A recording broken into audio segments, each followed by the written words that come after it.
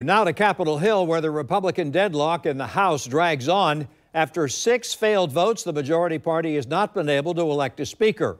Right now, the members are in a break until 8 o'clock this evening. The frontrunner, Kevin McCarthy, keeps coming up short of the 218 votes he needs to win the leadership job that he has campaigned for so long. On this second day of this political drama, the Republicans who are not backing McCarthy have been getting behind a second-term congressman from Southwest Florida. News4JAX reporter Scott Johnson has been following the proceedings since they started yesterday and is joining us now with an update. Scott? Tom, since this whole process started, Kevin McCarthy has seemed to lose ground slightly in his push to be Speaker. And now many are wondering if the divided Republican Party and which side will blink first. But they want us divided. They want us to fight each other. That much has been made clear by the popcorn and blankets and alcohol that is coming over there.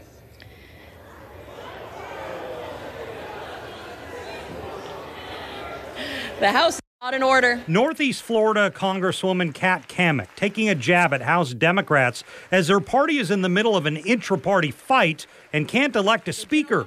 Following 6 votes, Kevin McCarthy still hasn't secured enough votes to be Speaker.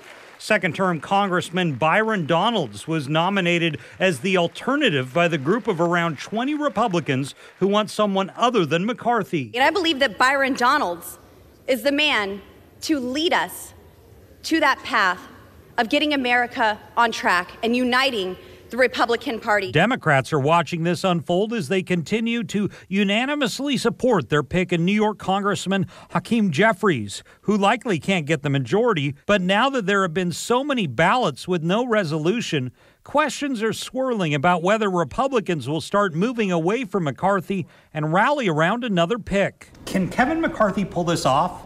Or if there are too many more votes like this, does he start to see it slip away? The conventional wisdom was that he was going to have a difficult time, but he was going to be Speaker. That conventional wisdom is now out the window. News4JAX political analyst Rick Mullaney says something like this hasn't happened in the House of Representatives in well over 100 years, meaning in the modern era, this is unprecedented.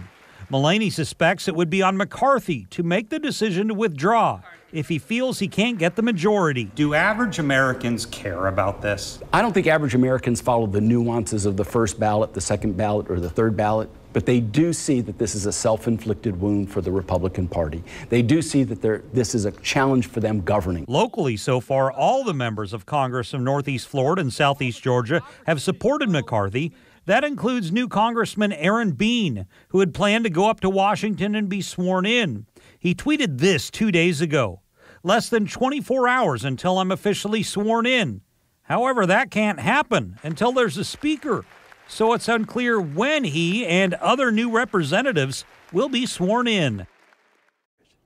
So there have been a lot of theories about who could eventually be elected speaker. Here are some theories. So one Republican is make a deal with Democrats and Hakeem Jeffries is elected. Then there's a rule that you don't even have to be in the House of Representatives. Some have speculated it could be someone like Donald Trump or Liz Cheney. Mullaney says that's highly unlikely, and he suspects another Republican will come forward. I also want to point out I heard from John Rutherford this afternoon, Congressman from Jacksonville. He says he supports McCarthy. Mary, back to you.